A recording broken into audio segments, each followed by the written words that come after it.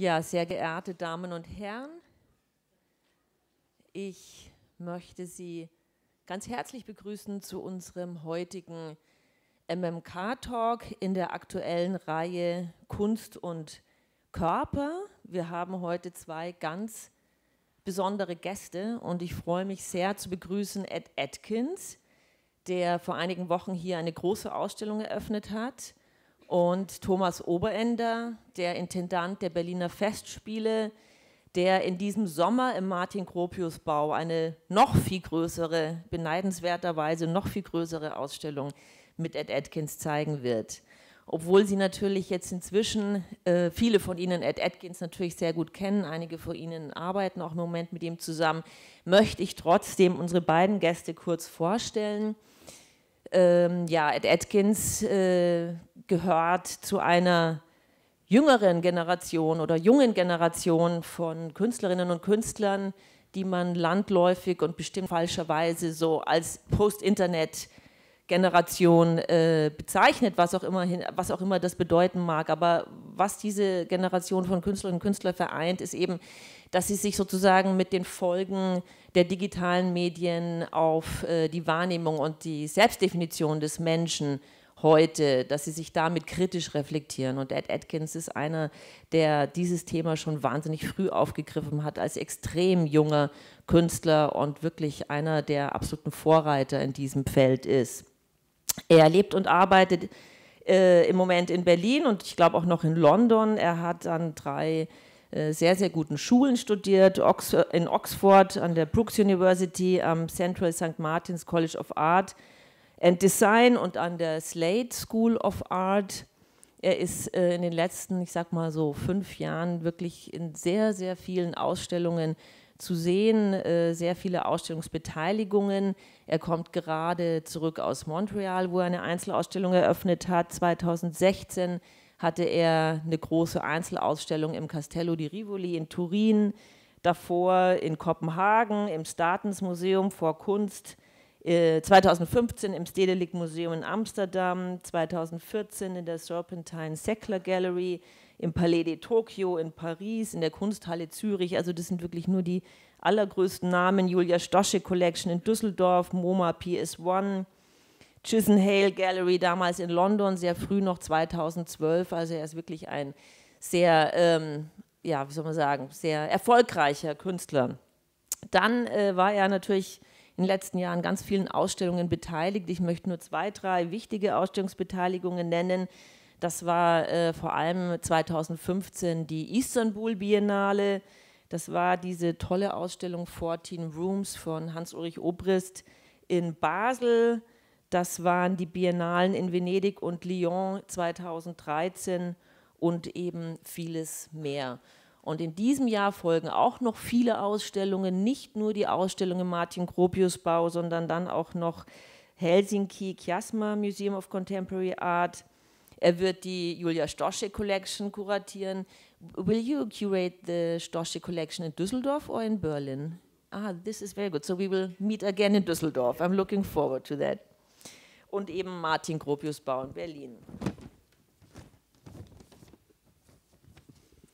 Ja, Thomas Oberender ist nicht nur der Intendant der Berliner Festspiele, sondern er ist Autor, Dramaturg, Essayist. Er hat an der Humboldt-Universität Theaterwissenschaften studiert und er hat über den Schriftsteller und Dramatiker Boto Strauß promoviert.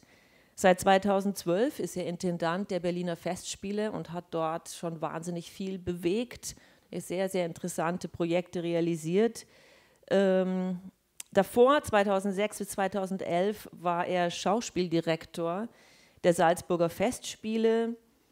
In den Jahren davor Chefdramaturg und Co-Direktor am Schauspielhaus Zürich. Davor 2000 bis 2005 leitender Dramaturg und Mitglied der künstlerischen Direktion am Schauspielhaus Bochum mit Matthias Hartmann. Also auch er hat wirklich an tollen Häusern gearbeitet. Er hat aber auch Theaterstücke geschrieben, Essays geschrieben, Literaturkritiken geschrieben. Er hat Projekte realisiert für die Expo 2000, für die Ruhrtriennalen 2004 und 2005, für die Kulturhauptstadt Europa Ruhr 2010. Er hat einige Bücher veröffentlicht. Das letzte war 2014 mit und über Peter Handke, Nebeneingang oder Haupteingang, Gespräche über 50 Jahre Schreiben fürs Theater. Also seit 2012 ist er eben Intendant der Berliner Festspiele. Seit 2016 hat er dort ein neues Programm aufgelegt, dessen Kurator er ist. Das nennt sich Immersion, analoge Künste im digitalen Zeitalter. Und in diesem Kontext haben wir auch schon öfters miteinander uns ausgetauscht. Und in diesem Kontext wird er auch eben mit Ed Atkins diese große Ausstellung im Martin-Gropius-Bau kuratieren. Er wird jetzt dieses Gespräch führen mit Ed Atkins und natürlich aus seiner Perspektive, die vor allem eine Perspektive des Theaters ist, aber sicherlich nicht ausschließlich. Der Talk wird auf Englisch stattfinden und ich möchte mich an dieser Stelle noch ganz herzlich bei unserem Sponsor seit vielen Jahren bedanken. Die Deutsche Bank Stiftung finanziert und ermöglicht diese Reihe der MMK-Talks jetzt schon im 7. Jahr. Meinen ganz herzlichen Dank dafür. Ja, ich übergebe das Wort an Thomas Oberender und Ed Atkins.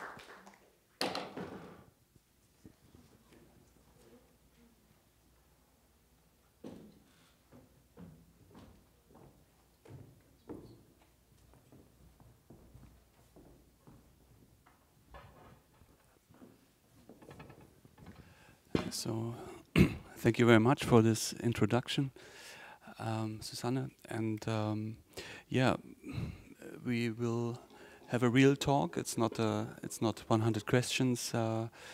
They are not ready. I hope we will find a way to have a real conversation. And I will start with the dirty nails on the poster. Everywhere in the city. First question is, Ed, why are the nails so dirty? Thank you for the question. Well, I made them dirty. I put the dirt under there, but not really. But it's I put sort of brown and black and stuff on a JPEG that constitutes the nail bed of the. So the model comes. The skin, all of the levels of skin, so there's a lot of different layers of dermis, as there are with all of us, but there are nearly as many on a 3D model as there are with a human, and you treat each one differently. So one layer will just be the veins, which you barely see, but they need to be there, and then another layer is a kind of specularity, and then for the fingernails, for example, there's a layer underneath the nail. Actually, I painted it on top of the nail, so it's more like a nail varnish, actually. You can see this sort of strange pink bit under the nail. It's wrong, in fact, totally wrong. So, yeah. But the figure is off, the hands and the head are all kind of sooty and dirty and beaten up. Yeah. Yeah. So the question is, it could be a kind of fashion if you say it's not real. Right. So that's a kind of interesting ambivalence always in the characters that they are multi-layered in a way. Sure. But if I look at this poster, it's everywhere in the city. I ask myself, is it a part of the story of a character? Is there of course, if you see the character, he seems to be signed by some hard things in his life.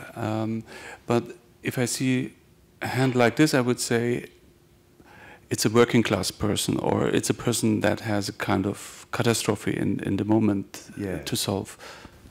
Well, the skin started off.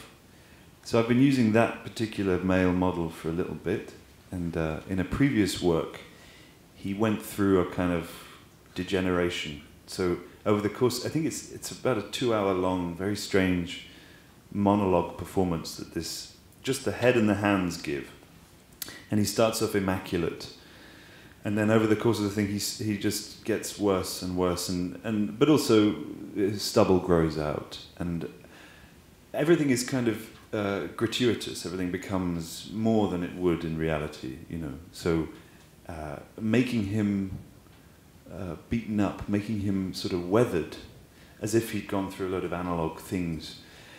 Every single thing that I could change, I changed. So I put crap under his fingernails as if he'd been clawing at something or toiling in the mud, labouring. And then he's got a sort of black eye and a lot of caked in crap, which then he's sweated through or cried through. So everything, it's a sort of, just sort of building up layers and more layers. But also, I guess, the peculiar thing for me is, abusing him in this way, which involves stretching out his JPEG skin and going in with Photoshop and sort of honing a nice shiny bruise under his eye, or planting. It's a very strange thing, and then you re-render the scenes so that you can see the way that the skin is starting to look a bit more like crepe paper or something, or it's a bit sweaty and if you see fingers like this, they are in a way amplified. The dirt is more dirty than I would say maybe it should be in real life. And in the same way, I would say everything on the character is amplified. If you design a detail like this, you can't speak with a normal voice. It sounds always very close. Well, I think it's also that everything that this figure is a sort of surrogate for gets sort of softened in the digital process, or sort of made more murky, like it's sort of seen through. So it's less convincing, obviously. It's barely convincing. So in order to approach a point of kind of more or less realistic verity or whatever, it's pushing it to this cartoon level, like it's a caricature of someone that's a bit knackered, or a sort of someone that's been beaten up. So everything, it's true. You're kind of pushing it to a level of vivid. In the same way a cartoon would work, But because I think it's very, you're very immediately aware that it's not real at all. That in order to even feel some sort of empathic kind of connection, you have to sort of push it to a level of corporeal horror that I think, in the moment before we came on stage, we have been in the exhibition and saw the film. And there was this moment in the white room, in the white space, we saw the character walking, and you told me it was very complicated to design this kind of walk. Why? Well, it's not complicated. It's just really hard to get it looking at even remotely like someone walking. More so, someone walking unobserved. Unobserved. Yeah, like as if they're not performing walking; they're just walking. So they're not even aware that they're walking. We talked about this, but this idea, and you were saying actually in the theatre that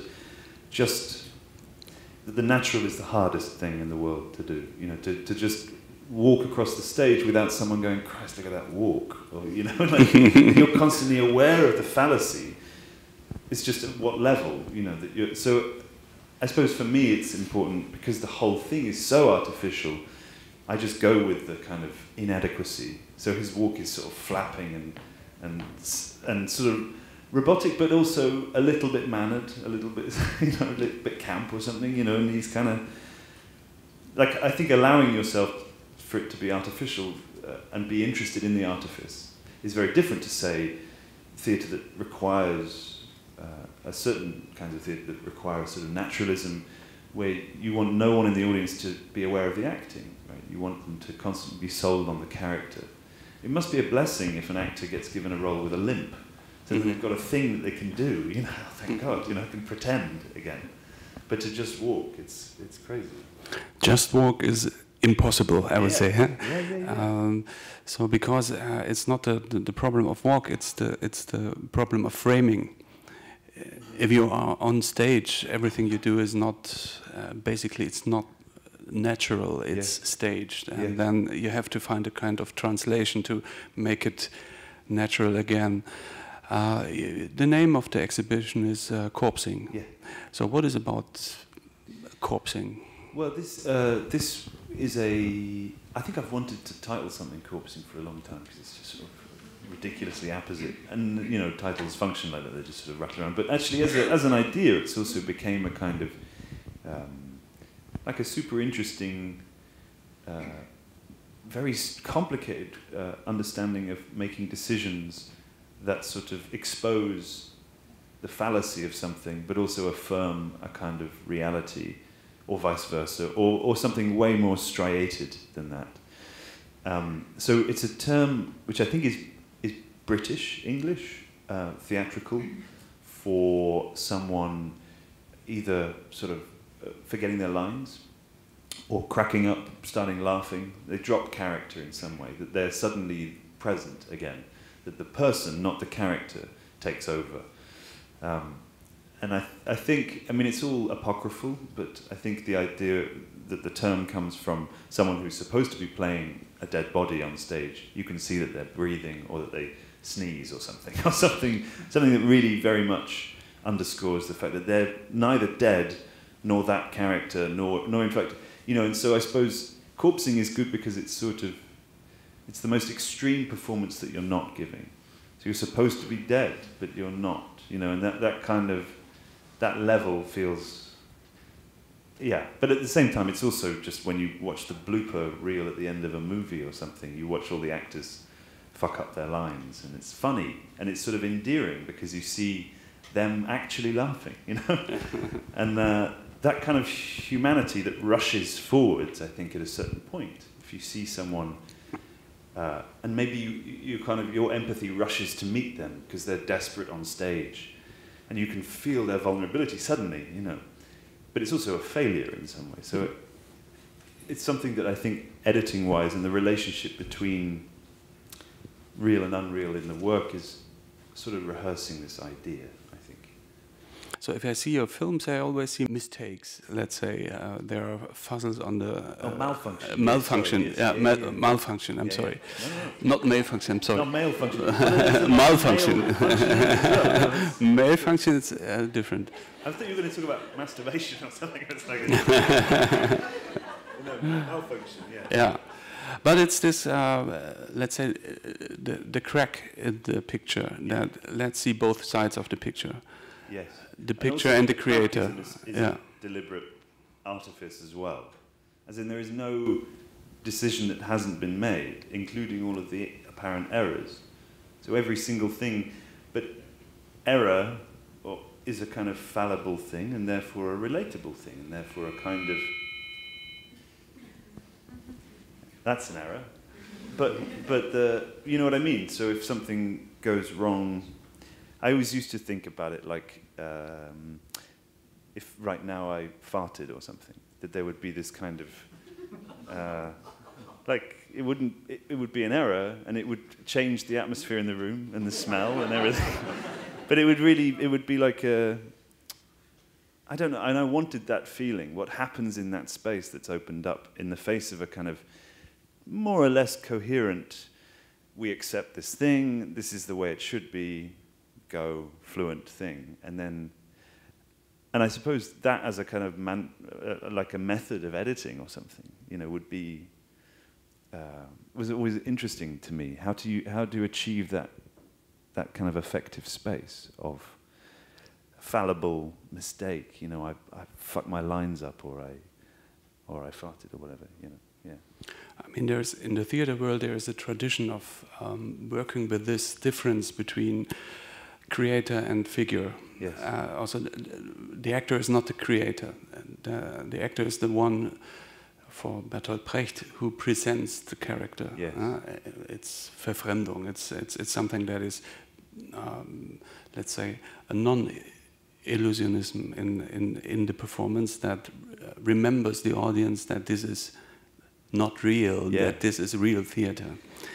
And very often I have the feeling that you show the instruments of illusion, that you have these moments of breaking illusions installed in the narration or in the style of the pictures. Or is it to become more real? Or I think it's probably to become more more artificial or something, you know, that it's sort of, because they're all controlled and they're not real, they're not actually showing the mechanism, because I don't really know what the mechanism is, you know. There's a lot of computer, I mean, I can't even say the right words, you know, I don't even know the term, computer stuff that is happening that I can't expose. It's not, it doesn't have a sort of, you know, a thing that, there's no revelation. I can't sort of pull back the curtain and show you the Wizard of Oz or whatever, you know.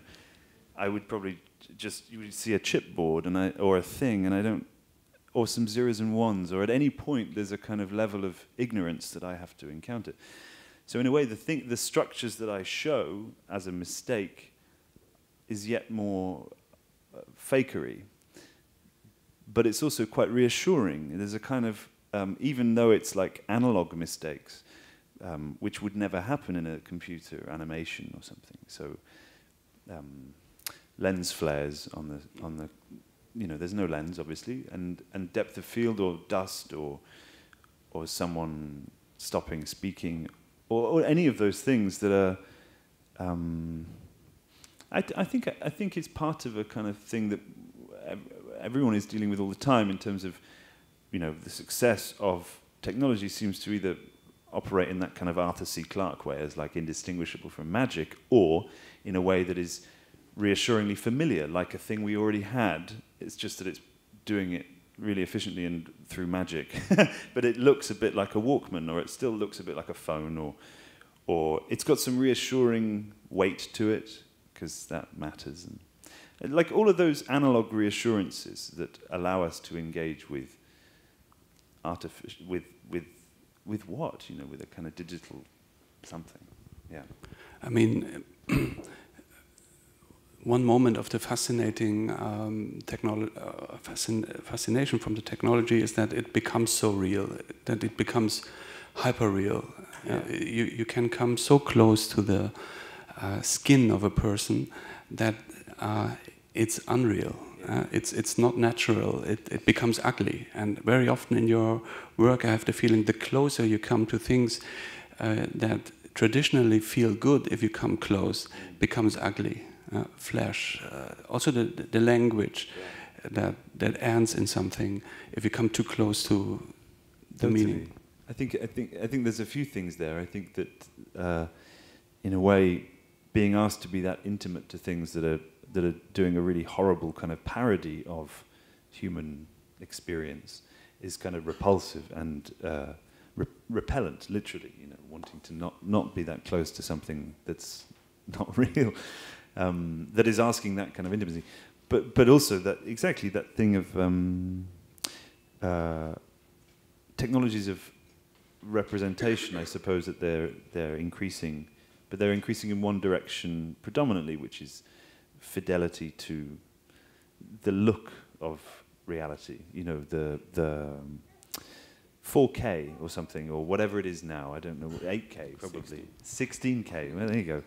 I mean, isn't that, there's a point at which it's sort of just bafflingly, it's too much, it's an overload of information.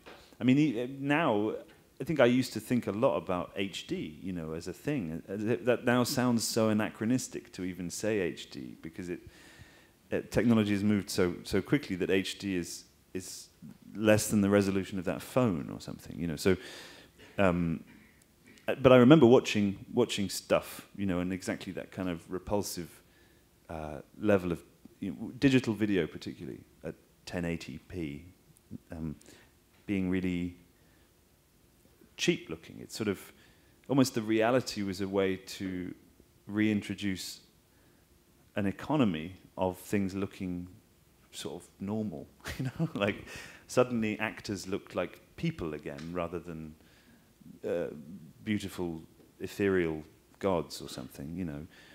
And yeah, weapons look plastic, and hobbits look like hobbits, you know, whatever. Or they look like they're wearing a load of makeup. There was a thing. Do you remember this thing of? I think Peter Jackson shot The Hobbit at 4K and 3D, and all the makeup artists were kind of having to work double time because the cameras can see so much more. So they couldn't get away with little sort of things. So every seam around every prosthetic ear or whatever had to be.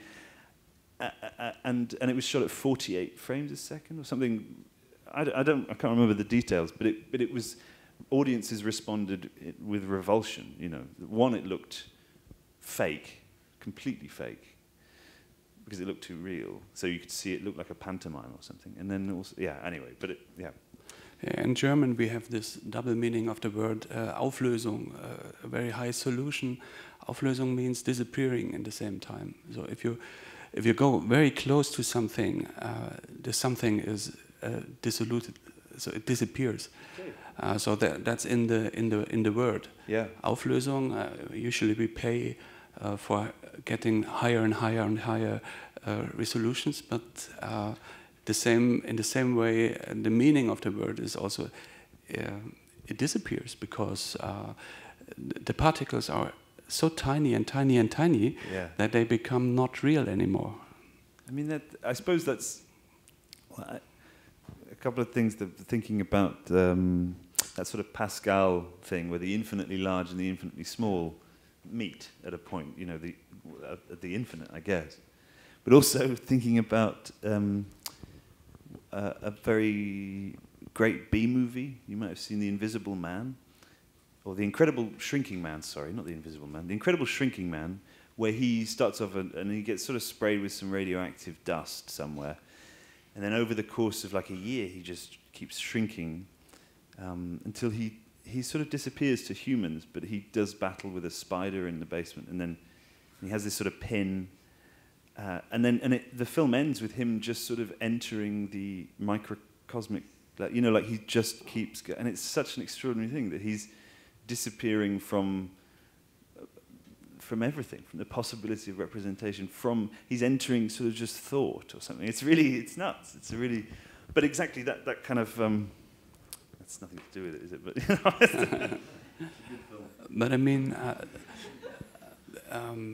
in your films, I think the transfer from every kind of thing that seems to be real in something that is basically data, because digital art means it's transferred into a medium that has no body in a way. It's of course there are computers and so on, but in the same time we see that the result of this technology becomes more and more real, or also the characters becomes more and more real, let's say hyper-real. Basically it's a kind of cultural, let's say, movement that brings everything of our life into this digital existence. If we use Facebook or if we use social media, everything is transferred into this sphere of, let's say, non-materialistic existence. And in the same time, I would say it's done to give us experiences. If I think about your let's say, problem, it's a nice problem with the idea of corpsing. It's also related to something that is close to the industry of experience, of feelings. So is there a relation between capitalism and, let's say, aesthetics in this way?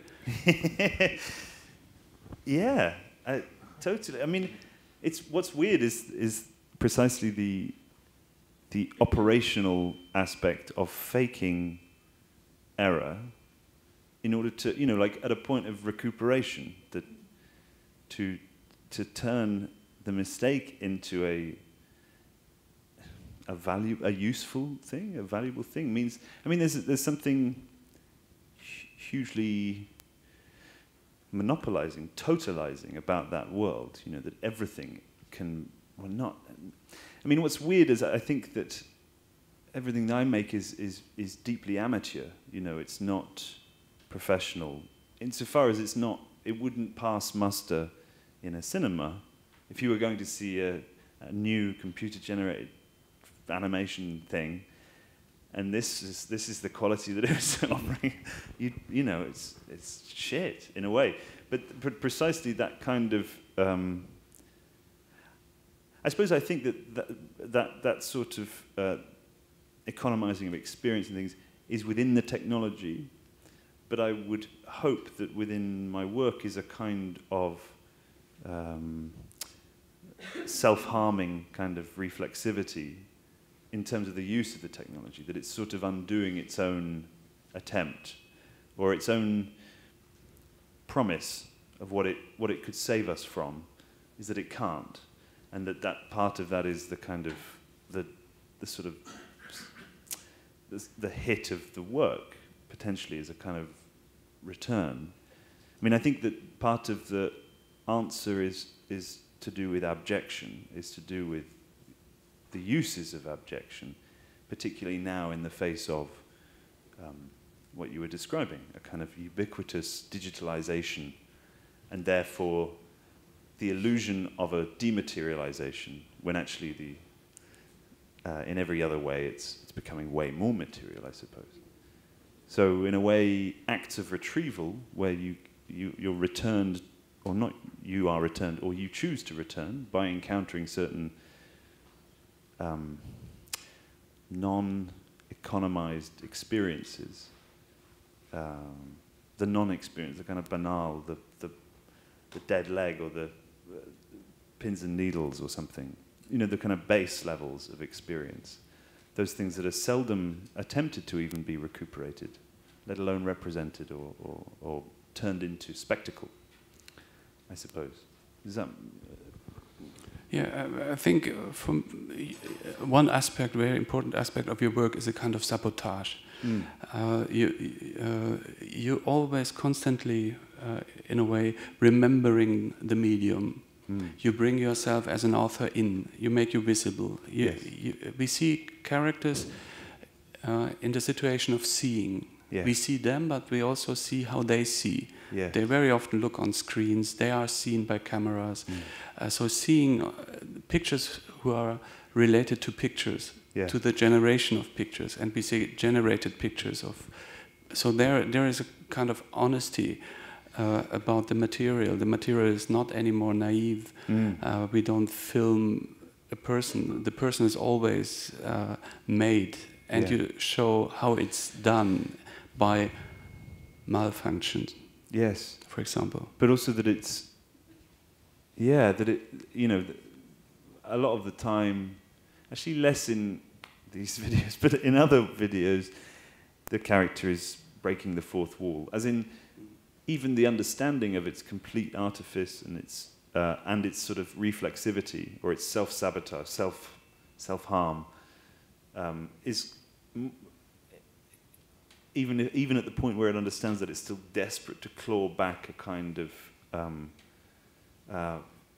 faithfulness, like it's no, don't leave, trust this thing, there's a kind of pitch still, it's still pitching even as the skin's coming off or whatever, even as you can see the workings underneath. Those, I mean, in a way, I think that going back to what you were saying before about showing the workings or the kind of structural aspects, the very fact that I think it's a kind of dissimulation or a sleight of hand, a little magic trick where it's trying to show you the wrong failure. So how about this one that will actually bring you closer when actually the entire image is made up of a failure to convince, in a way, So, but just not on the terms that the character might want. If you see what I mean? It's very interesting because your characters seems to me never been heroes. So could you imagine to do a film about a hero, or is this kind of character a hero for you? I mean, is he a hero in what? I suppose in a way character isn't right. I mean, because they have no backstory. They've just sort of arrived, and because they're being honest in terms of their image in relation to their constitution, so they can't help but be honest. They have to just be a temporary cipher, they're just a little surrogate thing that, like if I was describing a story and I was putting the glass there for the house, and they're stand-ins, but they're, I suppose their total sort of melancholic aspect. I mean, I suppose I would tend to think of melancholy in the sort of Freudian sense of something, of not acknowledging the lost object, which in their case is everything, but instead that thing manifests as an infinite number of neuroses and neurotic behavior that is happening and trying to compensate and repressing, and, you know, rather than ever getting to a point of reparative mourning where you can actually, they could maybe acknowledge the fact that they're not real and that they're trapped in this nothing, you know, but that would require so much more on my part. But I can't imagine making a hero. I always see how they try to be strong. They try to survive the situations, because for me, they're always in a kind of encounter with the system, and they are more the material of the system than the user of the system. They are used by the system. Absolutely, yes. Especially in your new film. And that's interesting because it's a very, I would say, strange idea of what a character is. He is not the one who is the, you know, who brings the narration to let's say, to a development. He is developed by something, and this is maybe also the melancholic point. If you speak about melancholy, what would your definition be for the melancholy of our days? Well, I suppose, like I said, I think it has to be something that you don't recognize as the source of it, you know. So that there are lots of, I guess, contemporary cultural studies or sociological kind of stuff around things like gender melancholy, where people are operating neurotically in relation to the gender that they're not, which might manifest as kind of homophobia or something like that. But so fundamentally kind of carrying the kind of Freudian towards a kind of more interesting area, I guess, where, I mean, it's interesting. So certain people have sort of tried to turn analysis into a sort of material thing by talking about plasticity in a way. So this is like Catherine Malibu, a lot of that kind of returning to trauma as a physical thing that happens to the brain, you know, and then it manifests as the kind of figuration of trauma, which psychoanalysis might be more familiar with. So it's a really interesting kind of doubling back on itself in a way. So I suppose part of the kind of the overly material performance of this stuff, I'm going to try and make sense of what I'm saying now. It just, I suppose because this stuff, I'm just going to not finish that thought at all. A lot of this stuff, because it has this insistence on a kind of material experience, like most of the things that the characters do are physical things. They don't do many kind of I mean, they do a lot of substance stuff, pissing and wanking or whatever, or trying to eat stuff, or just feeling like crap or whatever. And yet the medium itself is obviously not there. It's not tangible like that. So I suppose for me, the relationship, just to go back a tiny bit, between a kind of the figurative or a metaphoric application of psychoanalytic sort of understanding with, say, a material, a very base physical one, but one which is actually of the brain. Somehow those interrelations between... you asked me about melancholy, didn't you? I'm sorry. There was an idea. I always have the feeling that your characters are in a kind of witness. They see something and they make experience with something, but they can't change it. So typical moment of melancholy is it's an idea of a thought of W.G. Sebald. He says melancholy is if you see what's happening or what's going on, but you agree with it's not to change. Right. The things are going as they go, and it's not your task to change, but to be the witness or something like this. Yeah. That makes melancholic. Yeah, okay, thank you. That's a much better definition where I was going. That's really, I mean, I suppose then that's that feels endemic, doesn't it? It feels like a totally ubiquitous sensation of helplessness, but also the necessary submission to, well, not even necessary, but, you know, like in order to just carry on, you have to just carry on, which has this kind of horrible inaction to it. Or a limbo, or purgatorial kind of thing of just like accepting fate, I suppose. I mean, it's weird because I didn't necessarily mean for this stuff to allegorize people's inaction. Because I do always think within the structure of the medium, I'm sort of always putting the character, you know, oh yeah, how would a bit of code think about the, you know, like everything has a sort of a kind of a fierce undoing logic about its own construction, you know. Always, if I see the film downstairs, I hear this sound we know from waiting halls, from the airport, or from the train stations. Yeah. This Dreiklang, I don't know exactly. Yeah. But what you describe now is a kind of an announcement. Yeah. There is no announcement. No. It's just a sound. Well, it's always a cue. Yeah. So when he's wandering around in the white, whistling that tune, the Polovotskan dance. I can't. It's a Borodin, a very famous thing. Anyway, it turned into a Frank Sinatra thing or whatever. Strangers in the Night. And then that every time that. He sort of stops and turns as if operated on a thing, you know, like everything is done with total acceptance, you know. You once told me that everything is starting with writing for you. Yeah. Yeah. So also you're writing your characters in two languages. By the way, you are a great writer. Thanks. Your books are really great literature, and I would say in a way, the technique of the books, it's very close to your films. Yeah.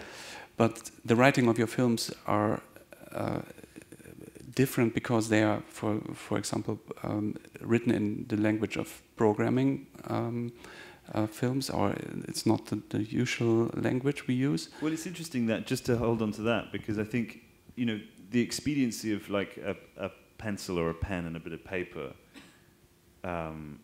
which tends to not really limit. You know, you don't feel limited by that necessarily.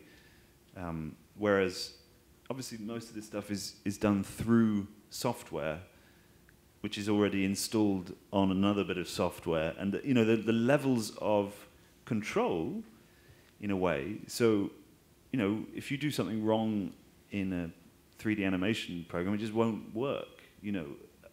But it's not that I'm writing code, I suppose. I can't. I'm a consumer of the tool set. So I don't invent the tool, nor the palette, nor in fact nothing. You know, it's just I just wield it badly or deliberately wrong. You know, it's the kind of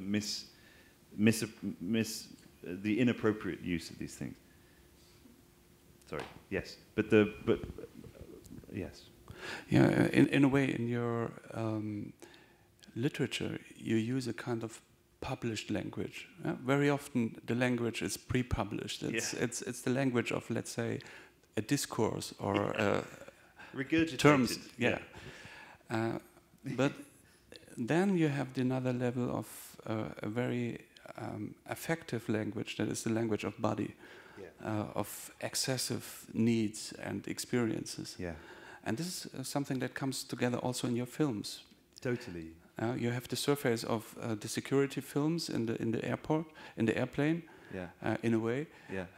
Much more interesting, of course, but right. It's the same cold and aseptic surface. Absolutely, yeah. And then you go into it with different needs. Yeah. It's really, I mean, that goes back to corpsing in a way, but controlling it, you know, like wanting to, which we, you know, talking to students at the Sales Show about trying to work out could you possibly fake corpsing in a way, those moments, and in a way, not if everyone is expecting them or whatever, you know, there's a load of contingencies to that thing, but to me, the writing in the videos they're made very similarly, you know. I'm never really interested in narrative or like something that people lose themselves to. Or I'm interested in only pulling people in close enough so that the fling back is dramatic enough, you know. So this is an idea in a way developed through bathos, you know, this again sort of British Alexander Pope, satirical actually, kind of taking the piss out of purple prose writing poets of his time, and this idea of bathos where someone is sort of going off into some sort of reverie of sublime, transcendent, cosmic, whatever, and then it sort of it's like a list that would involve the moon and the stars, and then it ends with, you know, a dog shit. Can you explain this idea of bathos? Yeah, I'm trying. I think it's not very good at it, but this sort of or the way it feels like it's practiced is two ways, I guess. There's deliberate and maybe inadvertent. So someone writing overly thesaurized kind of language that is really trying to lap at poetic, lyrical drama, you know, romantic, sublime, whatever, and that reality sort of appears at the end as a kind of either an insufficiency in the writer or an insufficiency in the aspirations of that kind of transcendence. That in the end it's kind of, you know, and actually for a long time I've been sort of writing, just starting down roads and then killing it with an etc. You know, like a list that might be kind of, and that etc. somehow has to incorporate the entire universe in it. You know, it's almost getting bored of the attempt at convincing everyone that this thing is beautiful or real or whatever, and then you go, fuck it. You know, there's a kind of giving up, but how to control that and turn that into a thing where people are genuinely reaching to climax or reaching to whatever, and then locking it off. Your work seems to me very often it's a kind of real virtuality, no? But you go one step forward and you destroy the artificial clearness. You destroy the pureness. You bring something in that is the body, that is something that is mortal, that is something that is out of control, and takes its place. I think it's also feeling that something is being forced. You know, which I guess is feeling violence, that the manipulations are violence. There's in which way? I suppose I mean like the fact that, you know, the sensation might be that these figures aren't in control. And similarly, I think that the ways in which, at least intentionally, the videos are often flirting with genre or things that I could maybe presume most people would be fluent in, you know, and you know, like this music surging like that tells me to feel this. And so everyone has that kind of double edge where they're able to go with it but still be aware of its manipulations or something. But those kinds of structures, I suppose I mean that everything that I make these characters do or go through is more or less nasty, you know. No one gets off well, a lot of them get off with a kind of just a boredom, you know. But most of the time, it's a sort of modelling something where I can my controls, the kind of symbolic order of the violence becomes, because the symbolic order of this is the same. You know, they can both. It can have a kind of really violent thing according to its own. What was your question? Sorry.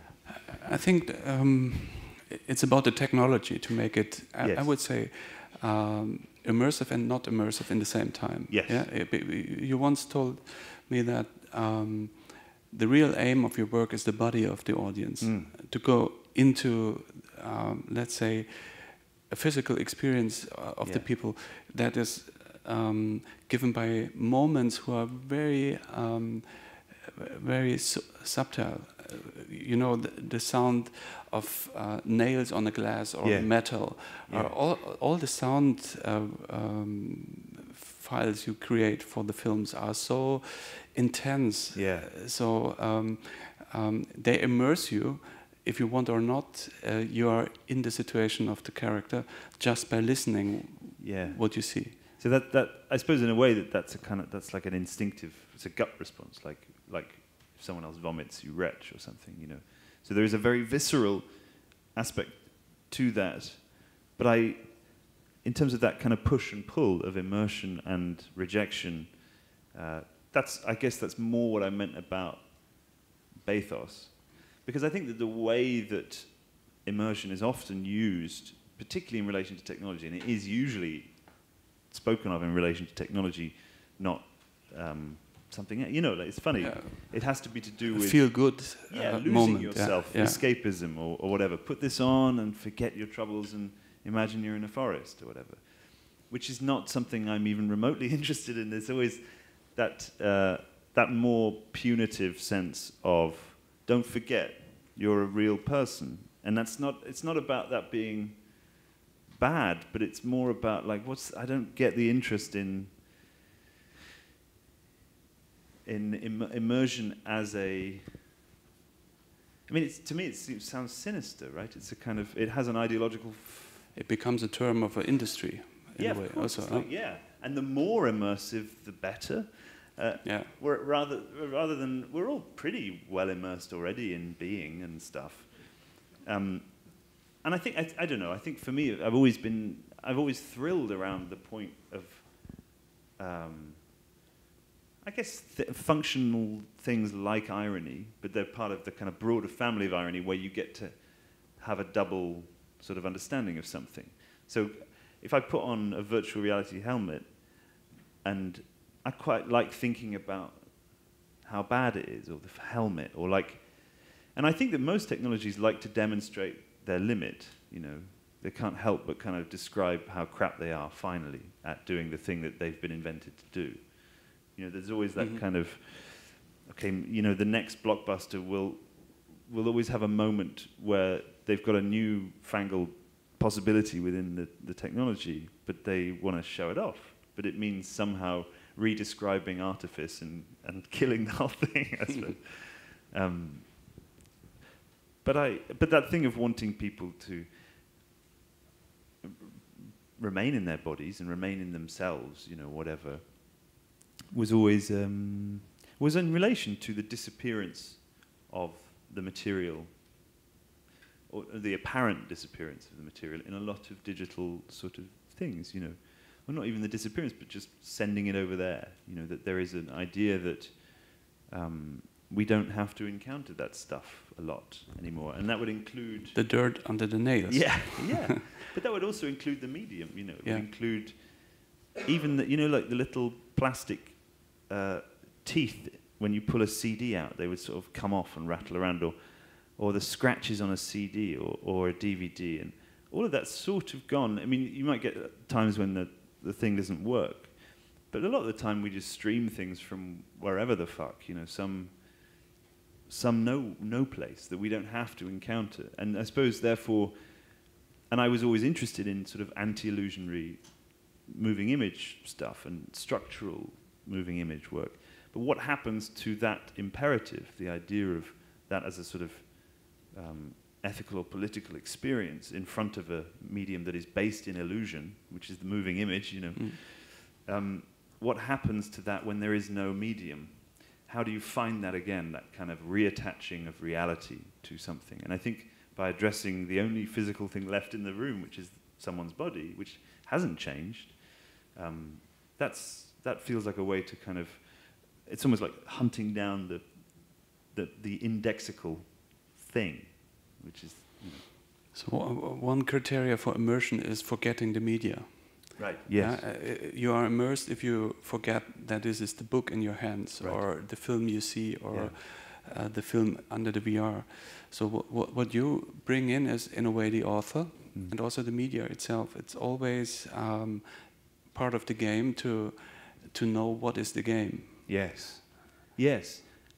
But weirdly, I find that the most moving thing in the world. I find that the kind of, the eternal fallibility of anything, always wanting to break something in order to prove that it isn't good enough or something, that it's not the thing, thank God, you know, that it's actually, that it's, so, and I think the same, for me, is totally true of any art form, you know, music, literature, structural things where you can feel the pressure and the burden of the system, or the skeleton, the scaffold appear, and then maybe sink back down beneath. Kind of, it's such a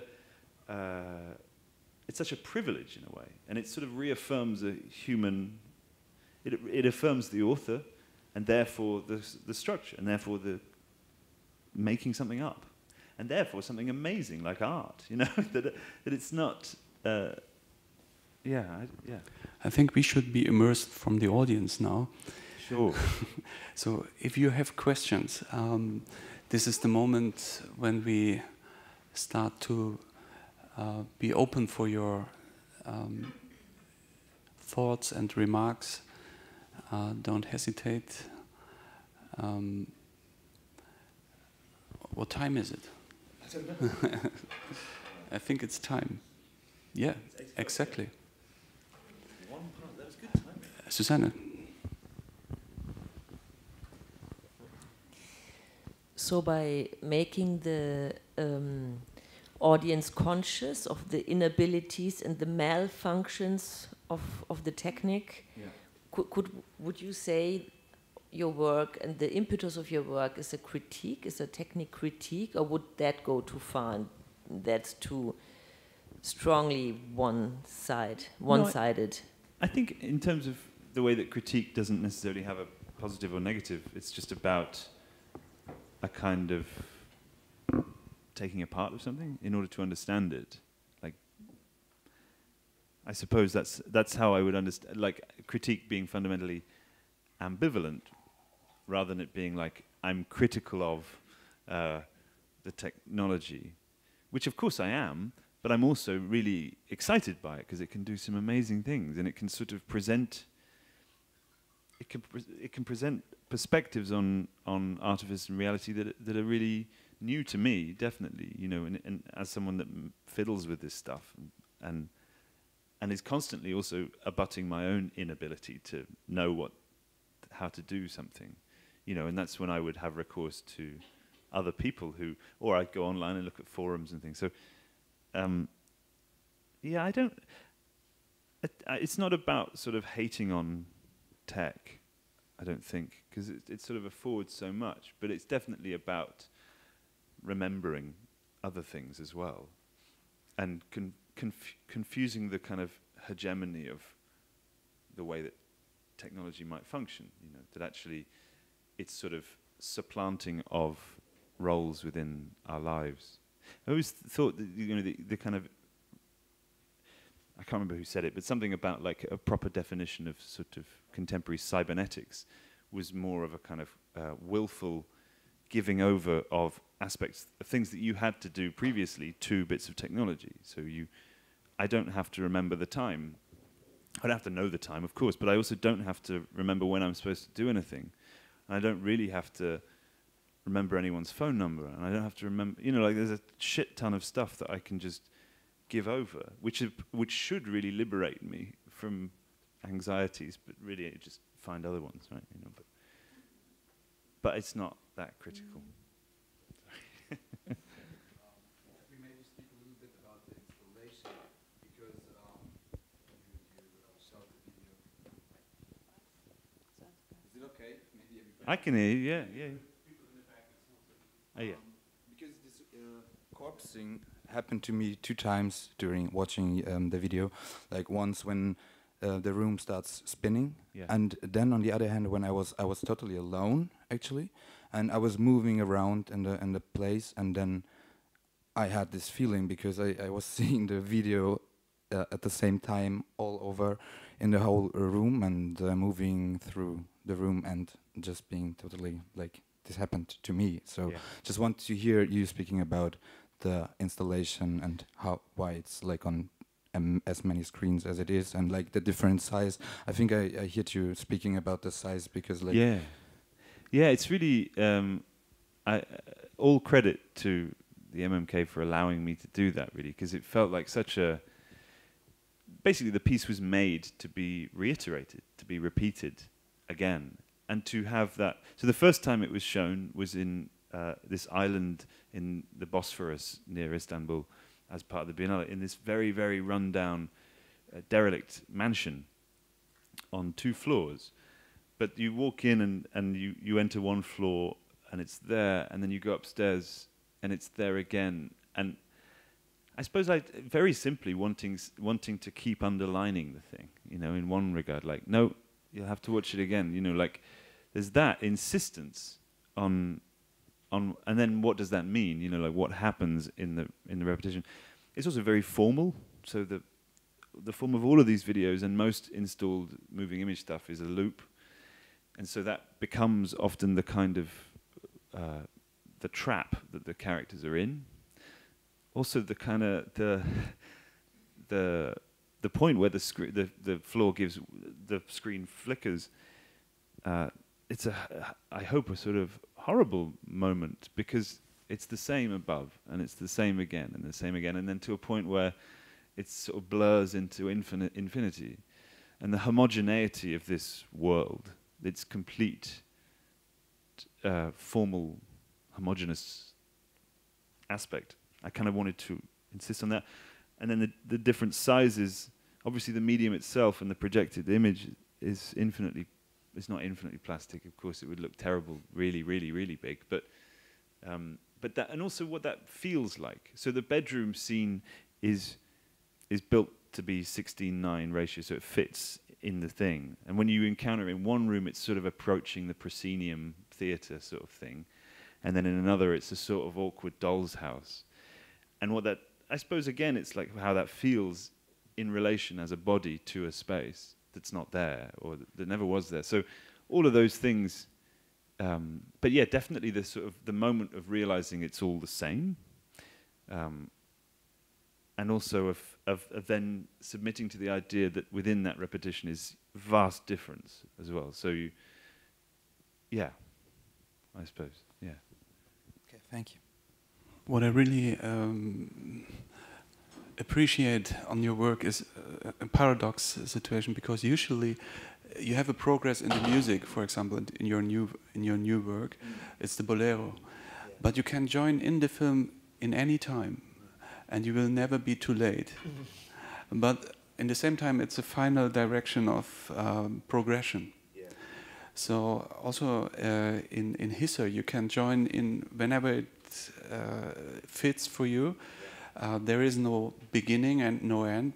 Maybe there is an end, but in the same time, it's always a beginning in the story. So this is something that is very rare and very special, because usually it's a problem if you visit an exhibition and the film is running and you come to the room and it's always too late or too early or whatever. In your films, you always can come in. How do you do that? You're always too late, I think that's it's only the right time. Yeah, no, exactly. Well, again, I think they're kind of made very impatiently, editing-wise, which is what I meant about the kind of like, I can't be bothered with maintaining the appearance of this kind of metaphysical reverie because I need a wee or something, like the kind of interruptive of boredom or impatience or a cramp or all of those things are kind of reflected in the editing again. They're also not that long, you know. I think with the Bolero, you're very aware where we're going every time, and so's he, you know. It's not, finally there's no sort of surprise. We'll just do it again, you know it'll come round again, you know. In a way, there is a progress between the floors. Yeah, totally. This is what's been really nice here, actually, is this chance to just show two works, but really, you know, emphasize. I mean, just having two, you get to kind of have the comparison between these things and the very different ways in which your body is asked to be in relation to them. You know, the comfort that maybe in the far room on this ground floor, when you get to the furthest screen of Hisse, you can sort of sit down with it because it's modest in certain ways. Whereas obviously Safe Conduct upstairs is deliberately, I mean, it's weird because it's sort of both the technology is being tortured in some way because it's being hung from this thing, but at the same time it's also looking at you with it. I mean, it's trying to overwhelm in that way, you know. Are there more questions? Yes, there are. Please. You were talking about malfunctions quite a lot, and you were talking about purposeful imperfections, little specks of dust on the screen. Like, you put them there to give us the feeling of reality, which is obvious not the reality we live in, but kind of you want to give us this feeling. So there was this question coming to my mind, how you deal with the reproduction of your artworks. I mean, you're not drawing on paper, you're not painting on canvas, you're sending digital files to the museums you exhibit in. Yeah. So you kind of need to deal with this imperfection of displaying it somewhere else outside of your office space. I mean, when you're working in front of your, I guess, calibrated screen, you have, okay, but I mean, you're working with, no, you're perceiving your work in a certain kind of way in front of your screen. And then you're putting this work somewhere else, and it cannot be recreated in the same way because it's a different surrounding. You're displaying it on a beamer and so on, like not a beamer, on a projector. And is this something you see as an imperfection which is also kind of purposeful, or is it something which doesn't really matter to you at all? It does matter a lot. I don't see it in the same sort of vein as managing the errors in a way, or control it, or faking them, or whatever. But more, I get very excited about, like, you know, making this in a little room on a tiny screen, and then just saying, yeah, it'll be 4 meters wide, and there's no, and I don't sort of test it or anything. There's just a kind of a jump at that point of like, because I want to sort of whoosh away from. In one regard, I want to leave behind the spare bedroom with the computer in it, and you know, and then but also bring along the other stuff with it. So, I mean, I often imagine, I sort of think that the more or less intimate kind of tenor of the work wouldn't really be there if I didn't sit there in a little. If I worked with a big team of people or something, it would be crazy. You know, the whole thing would fly out the window. I suppose, in a way, another word for malfunction and error and stuff would be idiosyncrasies of a kind of a personal nature. You know, the decisions that are very opaque to someone else, but I make impulsively, or whatever. You know, or I just like that. So those things, those insoluble things that one does, I think maybe they do relate to error as perceived outside of it, or better, just unknowable, incoherent things, you know. I'm going off somewhere else now, but I mean, when I'm speaking. What was the question was if the not ideal reproduction of your artwork is something which you see as a consistency of your work, or as something you want to avoid? If it was about like being, if I was about remaking the spare bedroom in the gallery, I'd be awful. You know, everyone would sort of like sit on the wheelie chair and I'd get a double for my cat or something. It'd be really, so that kind of fidelity, I don't really mind losing, because I feel like I've given enough of that world to the work, and then there's the kind of ridiculous shift of just saying it'll be in this room and we have to show it. it's sort of ridiculously arbitrary, because I could put it on a phone, but there has to be a kind of a sort of faithful thing of like, no, it needs to be this big, it needs to be very loud, and it needs to be like this. And so all of those things, that's a different kind of fidelity to the work. That's like one that that's not about representational perfection or something. All right, thank you. Thanks. Since there's only one real object in the exhibition, which is the poster, which has a citation on it from Helen Keller, saying, avoiding danger is no safer in the long run than outright exposure. Life is either a daring adventure or nothing. I was wondering if you tend to say, or the Hisser is going there saying that when the citation was made, Helen Keller, there was no internet or virtual space. So I think you hanging this poster in the exhibition is saying that you should not always stay in the virtual, but also stay or take part in the real world, and also with the political activism. And I think, is this where you were going to? Because otherwise you could have used a real actor, not a digital avatar. And also I think you did a Malevich reference with the black square when the which bit? Sorry, in Hisser, when the room breaks into into the black. Yes. Where you see the room from above. Yes. And it becomes just a black square. Yeah, a black square on white, like the Malevich painting. Right. So I was wondering if you're making like a reference to the utopian potential that the internet had maybe in the 90s, and that is now overrun by capitalist software producers. Well, this is maybe no, it's really that's really exciting. But if I'm honest, I think of the sincerity of the poster is not really in the post. The post, it's the material thing. It's like its form. I didn't really know who Helen Keller was. I mean, it's just a poster I bought. I mean, literally, but it's much smaller. And then I scanned it to put in the bedroom of Hisser, along with the cat one that sort of hang in there, and then the Le Chat Noir sort of French bougie poster, and then a sort of ceramic swan and stuff. It's sort of more set dressing, but then I liked, so I scanned it again at some ridiculous resolution because it's not a very big poster. It's like a little thing, but it was a sort of standard. It was like a stock. It's like a stock poster. That's a bedroom poster.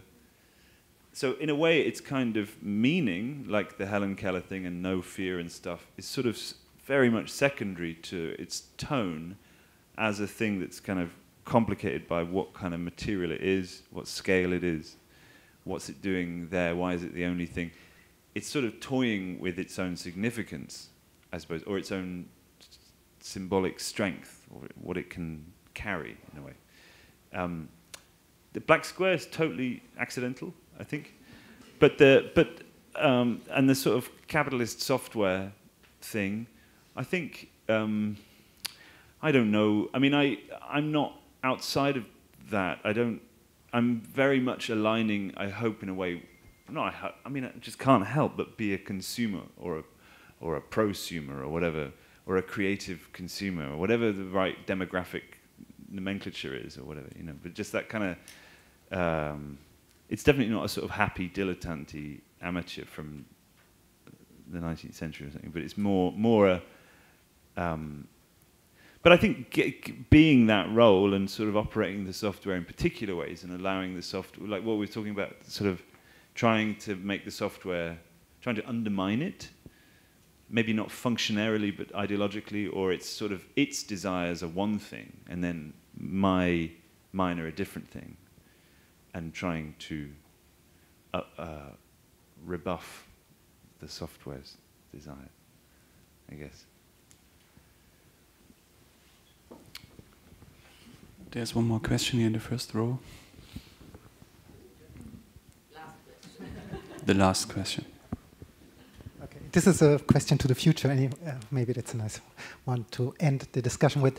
I wonder what happens next to the figure that we encounter in His and Safe Conduct, because you explained earlier that this is a kind of character figure that you've been following over the years, and over the years it has become more and more degenerated, deconstructed, wounded, and in Safe Conduct it's pretty deconstructed already. Yeah. So I wonder what is there a life for well, this figure? Weirdly, it's a different.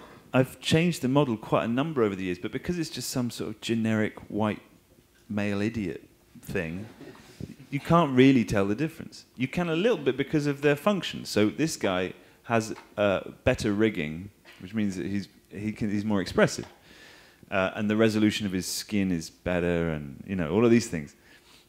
He's gone, I think, for now, because so I'm making some new things for a show with Thomas, and there's a very different. He's not that different. He is not that different, but he's sufficiently different and of a very different age and a different sort of status figure in the next stuff. What I'd really like to get past, I think, is a solitary male protagonist. Though I think that it's a certain kind of cowardice on my part to speak only through what I can sort of safely appropriate, I suppose. I just mean that, and also working alone, predominantly, there's another kind of, it's very similar to writing, although increasingly, I have to sort of outsource bits of stuff, because I've fallen behind in my capacity to know what the hell is happening with 3D software and stuff.